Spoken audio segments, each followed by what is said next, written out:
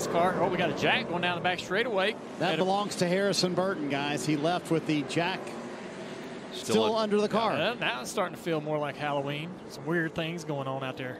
Yeah. And this is how that jack got out there. Oh boy. Fortunately, nobody was hurt. You see the hand.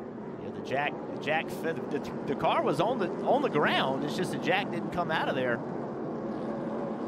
Those would be one of those that, you know, when your driver says, "Hey, I hit a jack on the backstretch," you're like,